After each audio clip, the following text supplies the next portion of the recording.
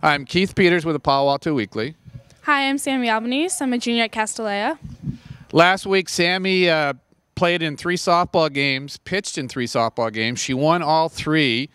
2 of the games were one-hitters. 1 game was a 5-inning perfect game. She struck out 45 in 19 innings, and for that performance, Sammy is the Palo Alto Weekly Girls Athlete of the Week. Last week, the 3rd game of the week, you beat Kings Academy 3-0. You had 18 strikeouts, 1 hitter.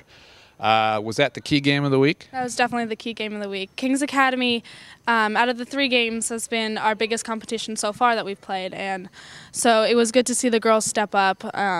It's been the closest game we've ever had, but we look forward to Mercy Burlingame tomorrow, which will be another really good game. Can you tell us a little bit about what you've done over maybe the off season to improve? This year, obviously, you've got 107 strikeouts. You're 7-0 in 7 games. How have you improved?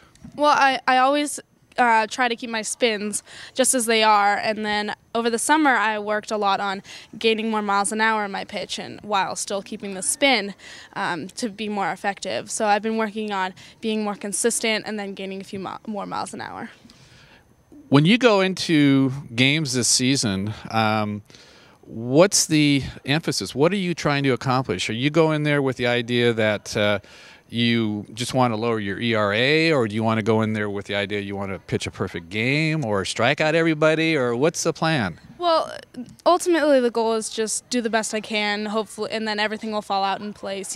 I don't think you can really go into a game hoping that I'll pitch a perfect game, because then you just end up psyching yourself out and it most likely won't happen. So I just take it 1 pitch at a time, just seeing what I can do to keep the batters off balance, and that's it.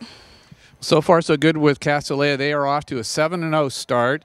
You have, again, a very young team. You lost some key players last year. You're still a junior. You've still got another year ahead of you.